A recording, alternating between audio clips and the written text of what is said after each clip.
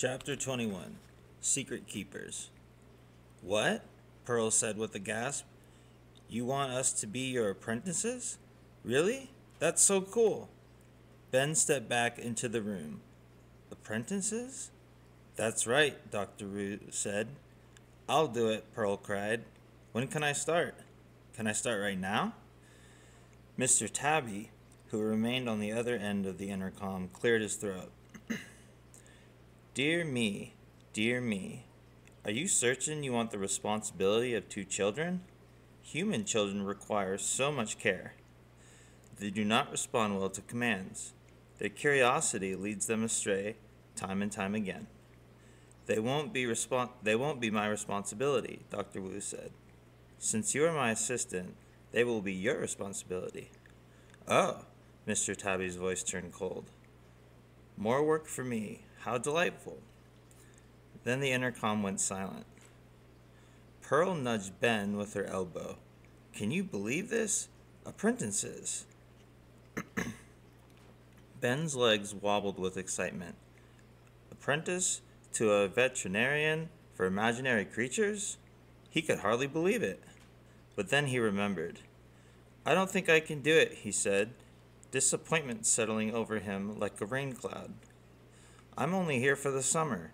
Then I go back to Los Angeles. I'm not going to Los Angeles, Pearl said.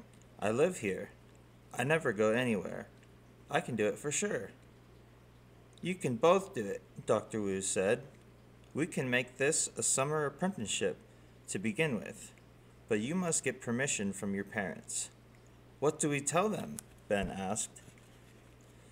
Tell them that you will be working at Dr. Wu's worm hospital. I will expect you to be here Monday, Wednesday, and Friday.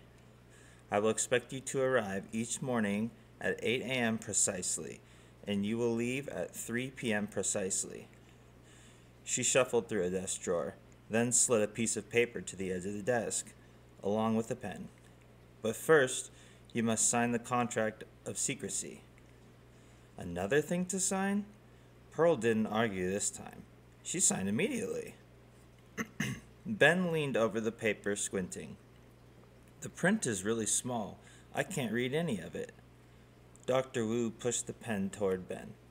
It simply states that you will not tell anyone that this is actually a hospital for imaginary creatures, and that anything you see, hear, feel, touch, smell, or taste while working as my apprentice will be kept a secret. Ben thought about it. As cool as the apprenticeship sounded, 8 o'clock in the morning was really early. He'd never been a morning person. He had 2 alarms in his bedroom back home just so he wouldn't be late for school. Monday, Wednesday, and Friday, there were a lot of days. And then there was the whole crushing, shredding, vaporizing thing. What will we be doing? He asked, staring at Dr. Wu's missing finger. You'll be doing whatever needs to be done, Dr. Wu replied. A few stray pieces of yellow glitter fell from her hair. Come on, Pearl said. Sign it. What are you waiting for? What else are you going to do all summer?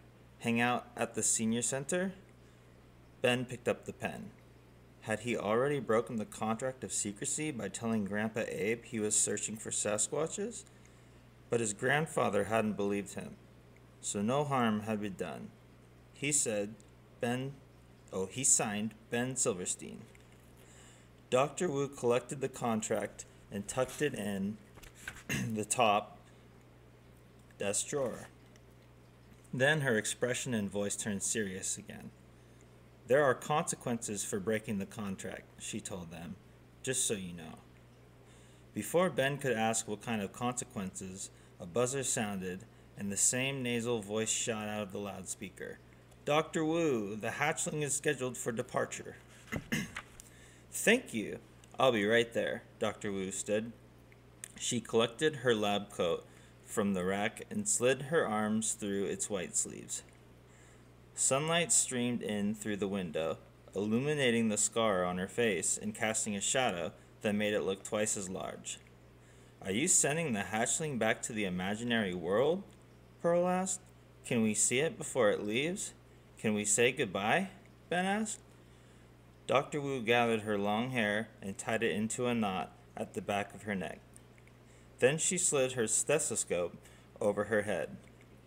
Brandon hatchlings became easily attached to humans. It is best that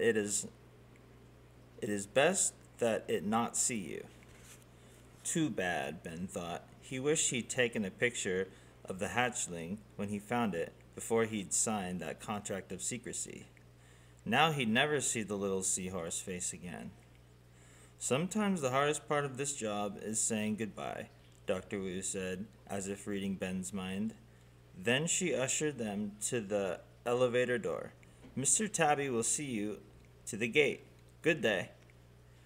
Mr. Tabby was waiting in the lobby, a pocket watch in his hand. So, you are going to be apprentices? Maybe, Ben said, if we can get permission. Mr. Tabby tucked the watch into his vest pocket. Today is Saturday. The apprenticeship begins on Monday. That gives you 1 day to get permission. We'll get it, Pearl said with a confident nod.